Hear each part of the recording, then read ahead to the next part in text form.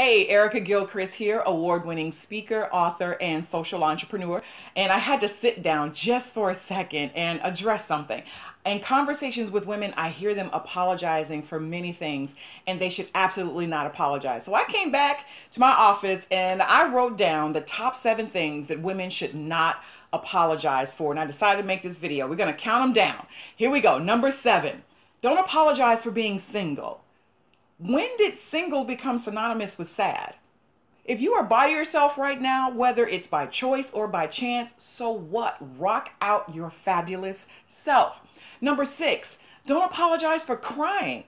A lot of people think that when a woman cries, it's because, oh, she's being too emotional. It's not that. A lot of times women are crying because they're so angry and they're trying to contain themselves. But also, I want you to think of crying as a physical manifestation of emotional pain leaving your body. Why would you want to apologize for that? Number 5, don't apologize for expecting more from others. You have worked your butt off to become a better woman. So don't apologize for asking people to step up in order to step in your space. Number 4, don't apologize for saying no. No is a complete sentence, because when you say no to one thing, you're saying yes to yourself. Number 3, wearing a weave. Why would you apologize for that? If you want to wear extensions every now and then, or if you want to wear extensions every day, rock it out. So what?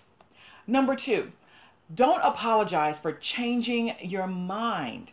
If at one point you thought something was a good idea, and then later on you thought, not so much. It's fine. It's your prerogative. We change our minds all the time, and it's not something to apologize for.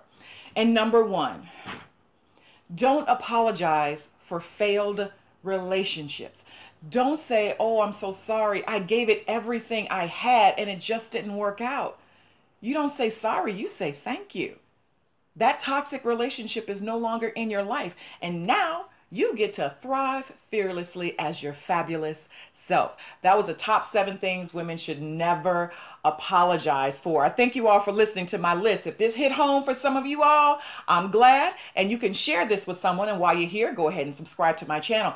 I'm Erica Gilchrist, award-winning speaker, author, and social entrepreneur.